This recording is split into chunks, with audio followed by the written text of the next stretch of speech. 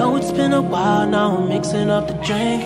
I just need a girl who gon' really understand. I just need a girl who gon' really understand. What is the deal, beautiful people? It's your boy Ramon, Lifestyles Defined. Let's talk about the Panasonic G7.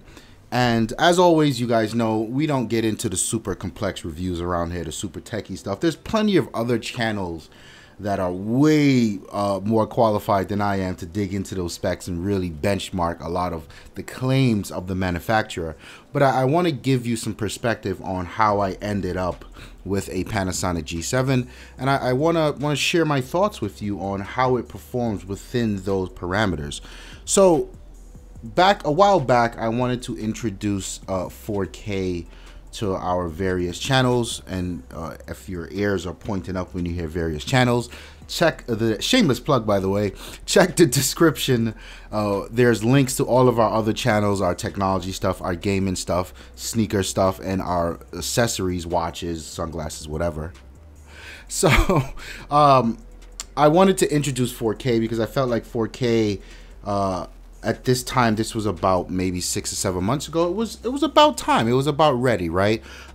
Consumers are getting these QHD displays on their phones. Sure, it's not 4K, but they were capable of higher resolutions. And 4K TVs are quickly coming down in price, and I would say are the norm today. If you would go into a Best Buy or wherever you would buy your TV, chances are you're going to pick up a 4K TV, unless you're not doing so for specific reasons.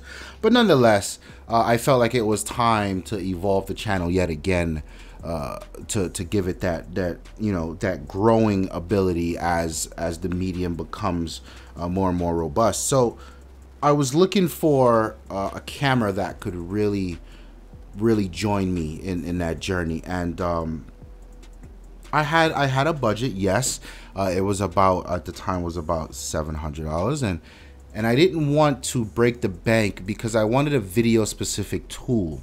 So the thing about when I say video specific, it was going to live in the house, and sometimes if we were doing an outdoor review of something, then we would take it outdoors. But it wasn't going to be about photography for me because I have my Sony. I have a full frame Sony. At the time, I also had an NEX, so I was fine. I was fine with my photography. I just needed something specifically for video, and I was very interested to stumble upon the Panasonic G7 when I was doing my research. And it was an absolute beast of a find. You know, this was at a time where the Panasonic GH4 was sort of the unofficial industry standard in terms of DSLRs and shooting for video on digital cameras.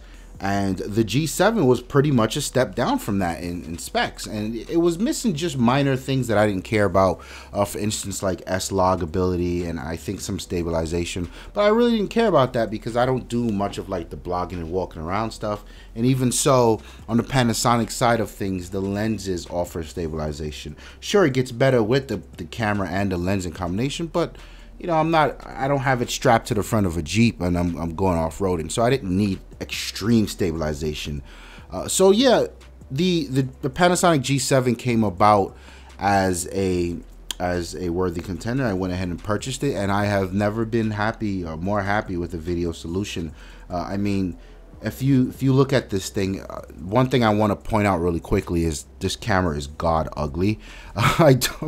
It is the least attractive camera I own in my tool set, and that's okay because what it lacks in sheer beauty, it makes up for in raw functionality. This thing's a joy to use, and it really starts with the weight of it. I can't stress to you how lightweight this camera really is. I mean, even with the battery in it, you pick it up, it feels like a toy. There's probably almost no metal on this thing. The camera itself is super light. As you know, the micro four third lenses are all super light, super tiny, super small. In fact, you see here, the lens I'm using is this collapsible, what is it, 14 to 32 or whatever that focal length is. But I like the fact that if I'm not using it, you can collapse in that lens, and just go about your day. It takes up so much less room in your bag or wherever. So that's always cool. The fully, what do you call that? The articulating display. My God, I missed that. When we first started the YouTube channel, the camera we first started was a T3i, and then we later upgraded to a T4i because of autofocus or servo focus when doing video. And one of the things that those cameras had that made it so suitable for video was the articulating screen. And this is how I'm shooting the face-on video. When you see me sitting in front of the camera, I actually have the articulating screen display out and face toward me, so I can see what the camera is seeing. So that gives me the ability to really keep an eye on if it's in autofocus, if it's drifting, if it's not. Particularly if I'm recording videos like this, for some reason, those that Joker face on my Sony's, it always wants to focus on that Joker face. So I always had to sort of move the camera like this into the corner. But here I can capture much more of the scene because I quite love my blue door to Narnia, and I want my damn blue door in the shot. But and this is a testament to how much better, how much more suited Panasonic has been for video versus my Sony or any of the other cameras, is it almost never drifts off to that back. It always keeps the autofocus locked on my face, and that's super cool. So yeah, the articulating display plays a big part there for me. And then other than that, there's some dope choices in the design of the camera that I think are cool. The buttons, you have those slider buttons on the front and the back that you can adjust. If you're in manual, you can adjust your f-stop and your shutter. And then there's the mode dial, and then there's also off to the left, there's this extra dial for like the picture, the I don't know, the different drive modes. And those drive modes are pretty dope actually. The 4K one I think is quite genius, and it is a video mode with the intent to pull stills from the 4K video. And I always thought, why the hell would you want that when you can shoot something up to like some crazy shutter speed? But I have tested it once or twice, and I can say it's really, really good. If you can just sort of, you go through each frame in the 4K video and pull out that still, it does give me quite a bit of detail, which I thought was surprising. So good on Panasonic for that. And then there's various, the back of the camera is all the regular stuff, but there's various function buttons that you can use for whatever you need. So, you know, the design of the camera is fairly good. It has a very comfortable grip, but I wouldn't say the camera itself is my favorite camera to hold, but the grip is comfortable, and the fact that it's so light means you can hold it for such a very long time. No complaints there at all. Now, I'm not a videographer. You know, I sort of learn at a steady pace, and I'm learning the things about video, enough about video to get stuff done here on our channels. But you know, I do have this interest in sort of this fantasy to one day go out and just shoot a bunch of dope video and compile it into something meaningful. And I have full faith that this G7 is the tool to do so. But the thing about this review, that the direction I really want to steer it is, I was very shocked and pleased with the Panasonic G7 performance as a photo camera, stills. Now, like I said, I wanted a tool that was specifically for video, and I almost did little to no research on the picture quality on this camera. But one day I just decided, you know, it's a camera sitting in my house, let me just take this thing out and see what it's capable of. So I grabbed my two primes that I use on my Olympus, which are the Olympus 45mm, which is equivalent to about a 90. It's a great portrait lens. And I grabbed the 12mm, which is equivalent to about a 24. And those are both fast primes. The 45 is rated at a 1.8, and the 12mm is rated at a 2.0. So I went out, and they're pretty good glass. And I went out, and I was really shocked. The Olympus performed beautiful. Why do I keep saying Olympus? The Panasonic performed beautifully. So much so, if you guys are on the channel for a while, no doubt you may have seen my Olympus EM10 Mark II review. One of the things that I suffered with while reviewing that camera, and I still do suffer with today because it is my day-to-day street photography camera and what I generally have in my bag, is the autofocus sucks on that thing. It just latches on to random things, and it's very inconsistent. The things it latches onto, it's very frustrating, so much so that I don't really rely on the autofocus that much. I use center focus, and I just recompose the shot. It was a complete joy when going out shooting for a few days with the G7 to actually have the camera make the right choices. It almost always knew what I wanted in focus when I hit that focus button. So that was cool. For a second there, I was thinking that it was an issue with Micro Four Thirds and the focus system, but now I know it's just an issue with the Olympus, that particular model, because I haven't tested any other Olympuses. But yeah, this guy performed well. The autofocus was well. The image quality. So the image quality compared to my Olympus, I would say, is fairly close. Although I would prefer the colors of the Olympus.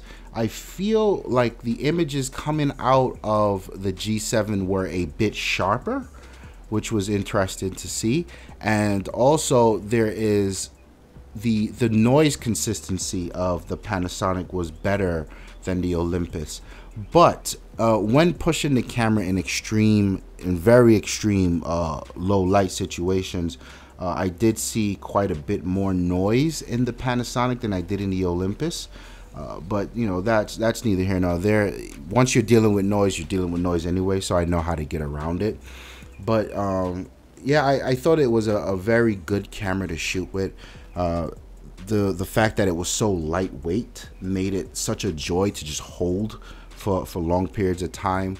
The battery life seemed to be a bit better than the Olympus for sure. But you know, there isn't anything I can say that stood out about this camera that really made me say, oh, you know, this, if you're gonna get this for stills, I would stay away from this. I think it was a very good performer. What I can say though is the sensitivity of the EVF. So when taking the camera and holding it up to your eye, there was definitely a lag or a little delay in when the display would switch from the display itself to the EVF. And it was a little annoying. You're probably looking at like a quarter of a second, and it may not sound like much, but it's not as instant as any of the other digital cameras or mirrorless cameras that I've used. And I think that's something to look out for. But yeah, the buttons are easy to use for photography, and at least, and I just thought it was a really good camera. I was definitely shocked, especially when you given the fact that when you hear Panasonic, you think, or those of you in the know, you think specifically about video. But here it is. This guy, the G7, is actually quite a little beast at street photography and other types of photography, especially if you put some really good lenses on there. So I enjoyed my time shooting with this. You know, like I said in the beginning of the review, I'm not here to give you guys a super technical breakdown. I'm here to tell you that this thing is a absolute beast for video, and at the price, that $500 price tag that you can find it for right now, you'd be hard pressed to find something that could perform this well in the video market for that price. And also, it takes really good pictures. Like, how about that? So for someone out there, this guy is pretty much a very robust, all-around great camera. And I really love it for that, and I'm glad that I have it in my tool set. So yeah, like the video if you like it. Join the conversation, any of you guys out there who shoot Panasonic leave some comments, give me some tips on anything you thought I could improve on, or even if there's something I mentioned that there's a way to get around it, just leave it in the comment section below. And don't forget to subscribe to the channel. We really appreciate the support. It helps us grow. And yeah, my name is Ramon, and I'm out of here. Peace. If I had to describe Lifestyles Defined, I would say it is a dream come true to have a platform where we can talk about the things that we love, and we can share with people who also love the things we love the way we love, and just have conversations that matter and go back and forth and grow as a community. It's been a pleasure. It's been a dream, and I just want to thank everyone that's involved for rocking out with us.